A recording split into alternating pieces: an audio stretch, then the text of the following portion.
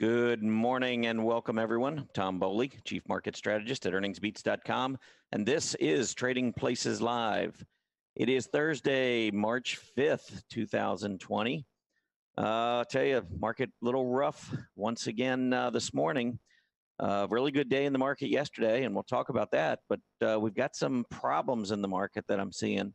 Even with that move yesterday, I'm a little concerned about a couple of things that we're going to talk about in just a bit. But we'll go through the daily market recap. In talking technically, I do want to talk a little bit about Fibonacci retracement levels. I think we have reached a key area. If you're a Fibonacci fan, I think you'll find it pretty interesting where we are sitting on the S&P 500 or where we were at the close yesterday. Also, some relative strength issues. A lot of folks moving into different areas of safety. So those are not exactly things you want to see when the market's moving higher. And so we'll get into all of that. Earnings spotlight, a number of companies moving up and down in rather large fashion this morning. We'll talk about some of those companies, go through some upgrades and downgrades, and then we will wrap up the show as we always do with the three you must see. Those are three charts that I find very interesting, and you may as well as you prepare for the trading day today. All right, let's move into what happened yesterday before I start talking about some of the concerns I have. First, when you look at the Dow Jones, you can see up 1,173 points yesterday. I think that was 2 out of 3 days now where we've seen over 1,000-point gain. Unfortunately, in between, we had about I don't remember, 700-point loss, 800-point loss. And today, it looks as though we are going to have a rough start. Futures right now pointing to, I don't know, maybe 600-point loss, something like that on the Dow. So it's going to open rough. We'll see what happens after that. But this up-down, high volatility action, I personally just like viewing it from the sidelines.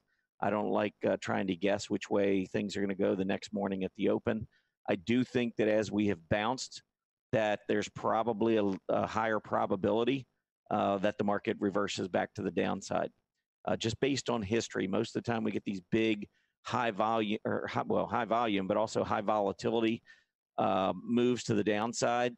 After a bounce, normally you'll go back and at least retest those lows. It doesn't happen every time. Sometimes we have V bottoms, but usually we go back down, and this is an area I'd be really cautious about. But you can see the Dow, 1,100, almost 1,200 points higher. The S&P up more than 4%, 126 points higher. The NASDAQ over 300 points higher, up near 4%. And again, lagging just a bit, mid caps and small caps, they're up.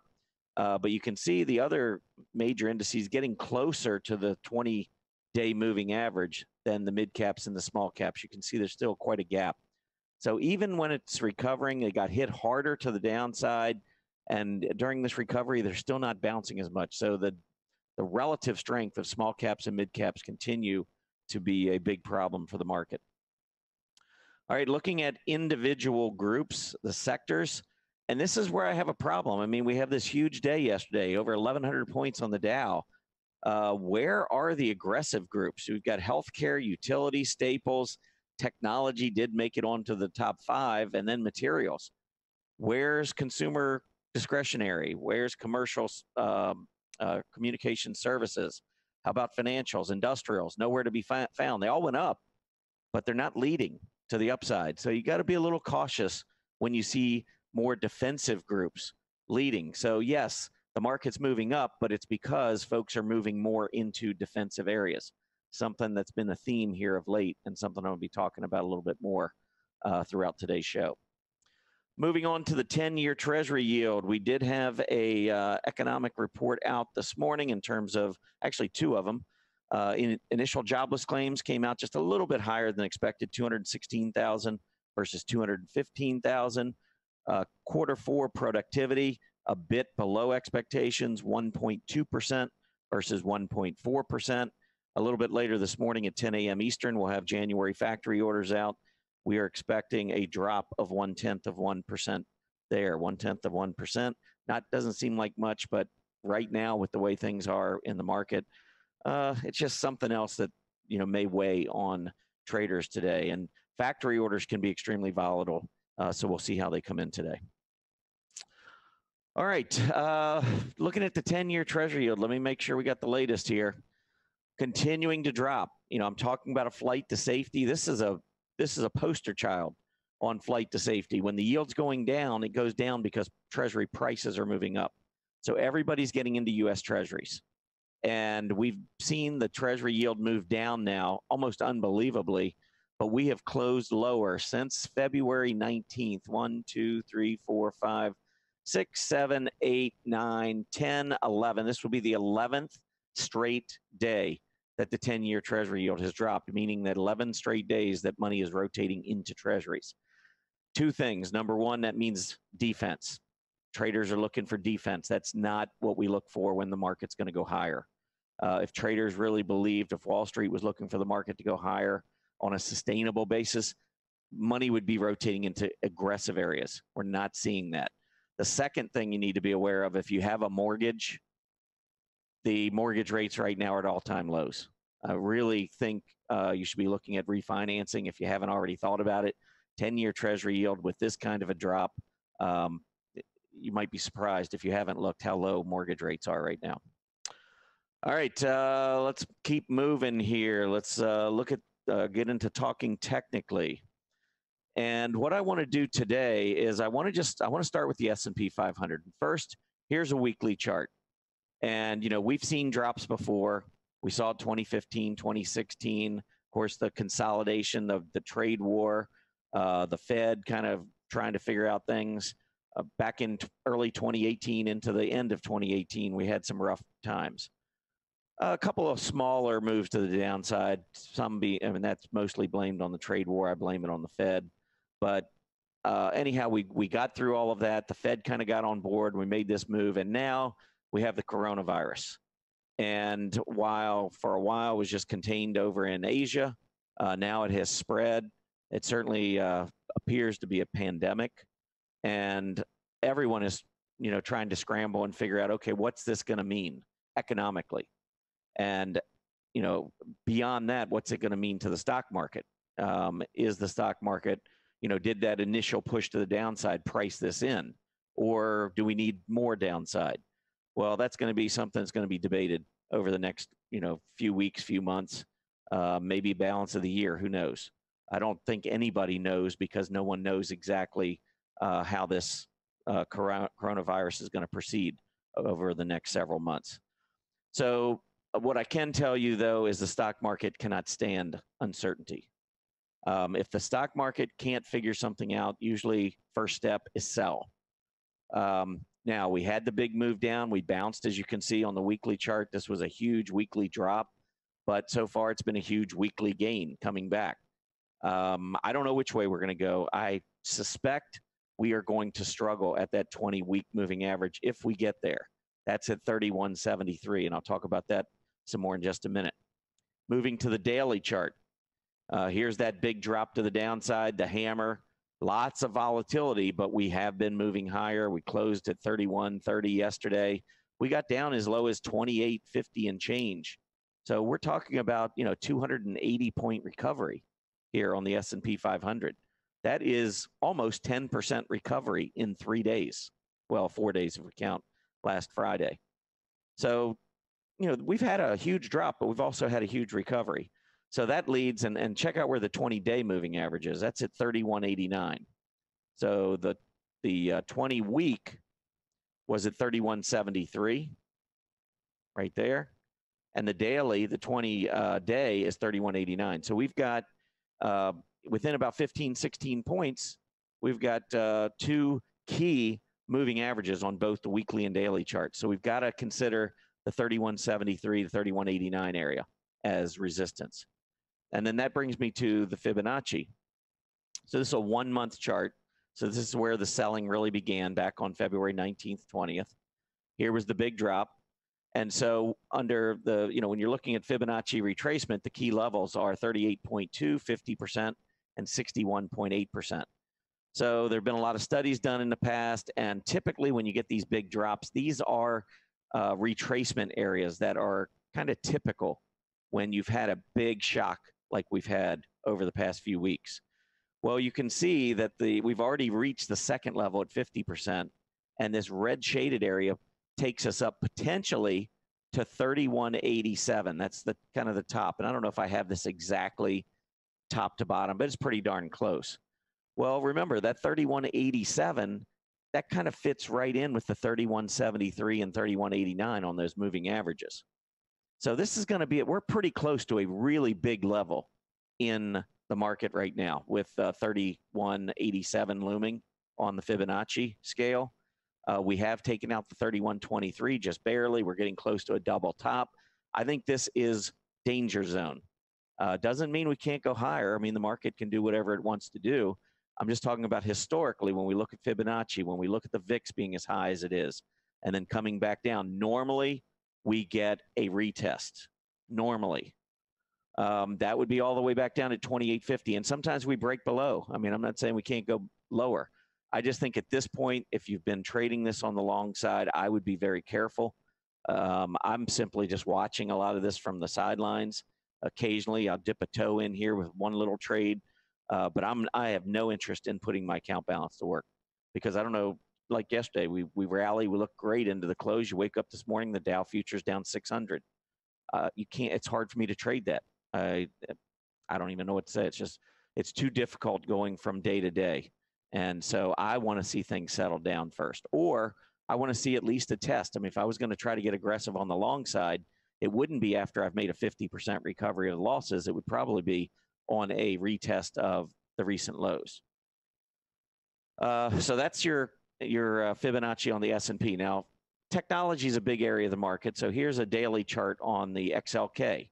So here was your move up. Here's the big drop. Here's your recovery. The recovery seems to be losing a little bit more steam. We didn't even get back up to where we were on Tuesday and yesterday's close. So, and you can see the 20s cross below the 50, the 20s sitting at about 95, what's it, 95.19, the 50s at 95.74. We've got to get through that area. And when we pull this up on Fibonacci, the XLK, you can see high to low, and then the retracement. Again, we're right up about that 50% level, and we haven't quite gotten to the highs that we saw back on Tuesday. So the high yesterday didn't quite reach Tuesday, even though the S&P did. So we've got some issues here, I think, for the market. And I'm going to say that this is probably the biggest one right here. This is a relative strength chart. So I was looking at, and I always like to see as the market rebounds, where's the money going? You know, is the market really, truly aggressive? Because I think that sets up better for a possible V-shaped bottom than if the market is defensive. So when we first rallied off of the February 28th low, that was last Friday at the open, if you remember, we had that first push up, then we were down on Tuesday, and then we rallied again yesterday. So there's your S&P. This is a 60-minute chart going back 1 month. And I've just got it on a line chart just to get rid of all the noise from the candlesticks. But here's the move back up, pull back, and then a move higher. This is the technology group relative to the S&P. So the S&P is going up, technology is going up faster. That was good. So Friday and Monday, things look good. Tuesday, we pull back, XLK drops, no big deal, that's typical. But yesterday, we get the big move up and we break out on an absolute basis on the SPY, but on a relative basis, technology does not. It just kind of goes along flat, goes for the ride. Look at some of the other aggressive areas. Here's consumer discretionary. So discretionary stocks have really been getting hit since February 28th on a relative basis. Even when we got to that level, this is where we've seen a lot of consumer discretionary stocks getting hit. During this move back to the upside, money is rotating out of consumer discretionary. Money is rotating out of communication services. Again, 28th was the low, or excuse me, 28th was the high on a relative basis. So we've been trending lower. Doesn't mean communication services stocks haven't been going higher. They have. This is a relative chart. So as the market's been going up, communication services is going up, but it's not going up as fast. It's lagging on a relative basis. Industrials, you can see struggling. Financial struggling. Those are your aggressive groups right there. Now look at the defensive groups. Here's utilities continuing to rise. Even yesterday, continuing to rise. Real estate pulled back yesterday, but clearly in an uptrend. just set a new recent high. When we look back over the last month, just set a new relative high. Consumer staples going straight up on a relative basis. Healthcare having a really good day at the end of the day on Wednesday or Tuesday, and then yesterday kind of going along for the ride. But you see the difference? I've got defensive groups leading while the market's rebounding and aggressive groups lagging. And that makes me very nervous about the market. I don't like it when I see defensive groups leading in an uptrend. Defensive groups almost always lead when the market's going down. So when the spider was going down and the XLK on a relative basis was going down and some of the others were going, actually a couple of them actually held up pretty well. Industrials going down, financials going down. That's typical when the market's selling off. But when it's coming back up, you want traders to have an appetite for risk. You want folks to take risks. Otherwise, it's kind of like, well, yeah, I want to get into this move to the upside, but I'm just going to stick maybe a little toe in here. I'm not really comfortable. And the problem is, if you're not comfortable and you're not confident and the market turns back down, you're going to get right back out of that position. So you want to watch relative strength. I think this is one of the most important parts of technical analysis. And I think a lot of traders don't use it. I think it's a big mistake. All right, let's keep moving on into earnings. So let's get into that earnings spotlight. A number of companies reported again last night and this morning, and a lot of mixed reactions. Some good, not so good. Others not so good. Let's pull up first Zoom. Zoom Video Communications. Stock had a great, or company had a great report in terms of earnings per share last night. 15 cents versus 7. So more than doubled the expectation. That's awesome. The stock is down 6.26% in pre-market action. But you have to say a lot of this was built in. And of course, the market is weak. So that combination is going to put a little bit of, place some headwinds for the stock. But I think more than anything, it's just this huge move to the upside. $70 to almost 120, actually over 120 at the end of last week. That's pricing in some really good news. I think pullback, any kind of a test, say the 20-day moving average, I think that would be an area I would be interested in Zoom. But let me also throw this in there. If I was trading stocks right now, given the VIX where it is and the volatility and the movement up, down, whatever, if I was going to trade a stock like Zoom, let's say we do get a big sell-off, it gets back down to the 20-day moving average. If I normally would buy 500 shares in this environment, I'd probably buy 200, maybe 150. I just don't take big risks, mostly because I want to manage my risk to the downside. I think if you're going to be a successful trader, you want to be able to manage your risk to the downside. It's always, a lot of times when you're getting into a position, you're like, oh, I'm just going to make so much money on this. You don't think about what you could lose. So I think it's really important when you're trying to position size, how much room are you going to give it to the downside? We're in a really volatile market. Let's say it gets down to 102. I would encourage you to be thinking about where you would get out if it doesn't hold the 20-day. So what's the level? Is it 100? Is it 97? Is it 92? Is it all the way down here at 77? It wouldn't be for me, but to each his or her own. I don't know what, I'm just saying, if you're going to get in to this stock or any stock, think about where you would get out, and that should help you position size.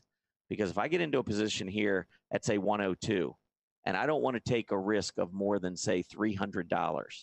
If I say, okay, I'll give this stock down to 99, well, that tells me right there from 102 to 99 is $3. I don't want to own more than 100 shares.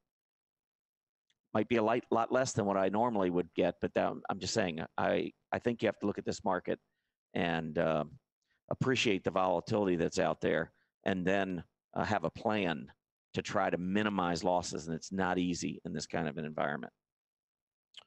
All right, next up, how about Guidewire, GWRE, also reported last night. Also beat easily, 21 cents versus 13 cents. Stock's down 13.66% pre-market. So that's going to take it down below this low, probably below this low. I think we're going to be looking somewhere down around 99, 98 based on that percentage. And that's after coming up with a pretty nice report and in the strong software group. So we'll see. But on a relative basis, you can see Guidewire not one of the stronger stocks in the space. So even though they did come up with a nice report, Wall Street, for whatever reason, has been shying away from the stock. And now we find out today, stock down almost 14% pre-market. BLDP. This is Ballard Power Systems. You can see, obviously, very, very strong uptrend on a relative basis. This has been a great performer within the renewable energy area. They did match expectations. They had a loss of 4 cents. That's what the market was looking for. Apparently, that wasn't good enough. Ballard is down over 8% pre-market today. So that's going to be about 80 cents, well, maybe a little bit more than that, which would probably take it down to about its 50-day moving average. We'll see. I just think this one's in a wide range. I mean, had a recent high at 14, a recent low at 840 or so. I think that's your trading range in the near term. So this gap down still is in the middle of the range. It could go anywhere, in my opinion, after it opens. All right, how about another disappointment from last night? VNET, this is 21 Vianet Group. Huge move up, relative strength, very strong here. And they missed. These are the types of companies I don't like to continue owning because there was a lot of good news built into this stock. Wall Street was expecting a good number. They lost 2 cents. The market was expecting a profit of 6 cents. So they came up 8 cents short, stock down 6% in pre-market. This is one I mean, maybe there's still like a lot of hope for the future and a lot of expectations, but I don't like stocks when they come up short of their estimates, especially ones that have been leaders like this. So I'd be a little careful with Vianet, 21 Vianet. All right, I got to have some good news. How about Marvell last night? Marvell had some pretty good news. Beat on the bottom line, 17 cents versus 16. Stock up 7% in pre-market. Problem I have here is that it's been such a laggard. So I think maybe we get the pop, and I'm not sure we go a whole lot higher than that. 7% on this would be $1.50 or so. So that's going to take us up close to $24. I don't know. Let's see if we can hold above the 20 on the close. That might be a problem here. We'll see. Let's see. So companies coming out this morning, just maybe one or two more. VIPS, VIPS. This is in the broadline retail space, and broadline retailers have actually held up above their January low. This has been one of the better areas of the market, broadline retail, throughout this whole coronavirus epidemic scare and all the cautiousness and everything. You wouldn't think retailers might be among the leaders, but broadline retail has done fairly well. This has been a pretty good stock. It was at a 52-week high just about 7-8 weeks ago. But they did come in with nice numbers, 41 cents on the bottom line versus 29. Stock is up almost 10% pre-market. So it is up over $14. I still think it's in the middle of this consolidation. I'd be surprised to see it break out with the kind of market we have, but it is one of the leaders, so it's something I would keep on my watch list. Let's go with one loser from earlier today. I know a lot of people like to trade Plug Power, PLUG. Stock's been in a nice uptrend. You can see relative to renewable energy, kind of like Ballard, really strong action. But the company did just meet expectations with a loss of 6 cents. Stock's down 5.25% pre-market. Still think you have a wide range that's in play here, up about $6 resistance. Downside, maybe about $3.75 or so. All right, moving on. Upgrades, downgrades. Just got a couple of these for you. Let's go with Amgen as an upgrade. I really like what's going on in the biotechs, and I've talked a lot about biotechs. Biotechs aren't far from breaking out. Think about how much we're down from the highs on the S&P 500. Biotech's getting ready to break out. So look at what is happening on a relative basis. We have broken out now to about an 10.5 month high, 11 month high in relative strength. Biotechs versus the S&P 500.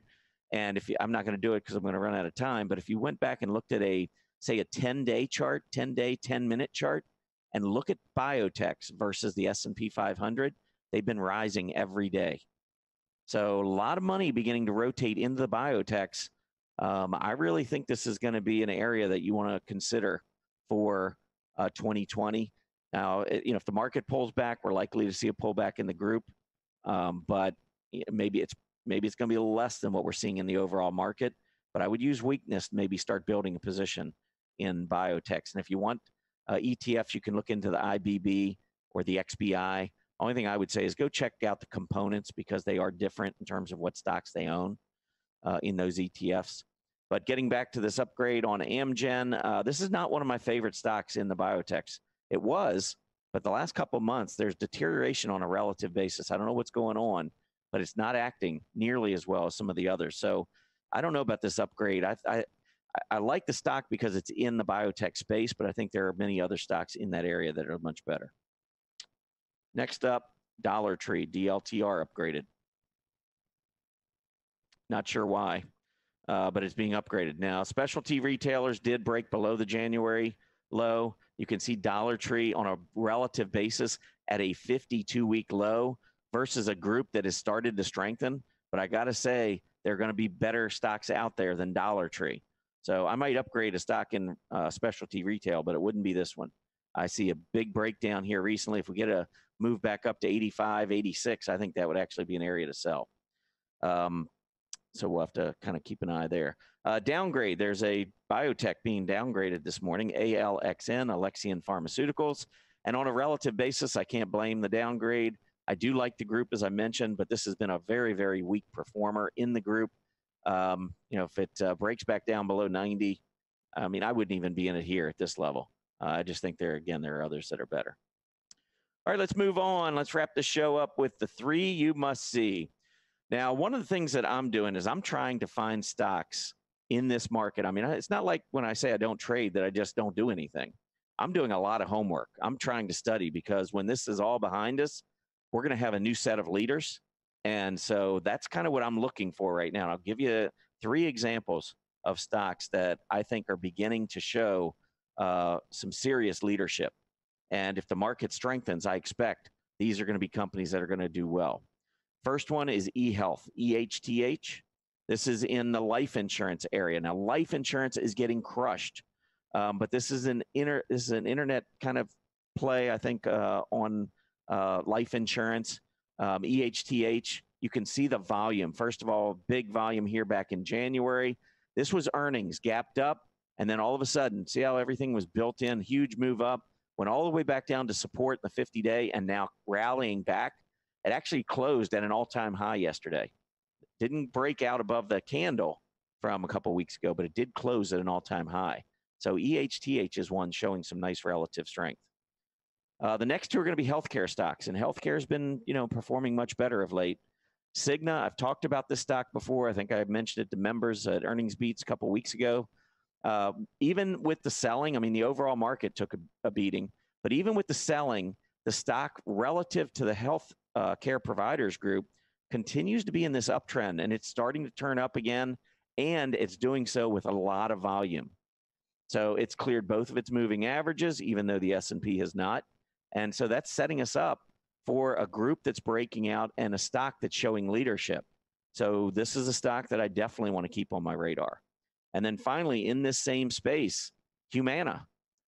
Humana, not far from breaking out on an absolute basis, and already breaking out versus healthcare providers on a relative basis. You can see breaking out versus the S&P on a relative basis.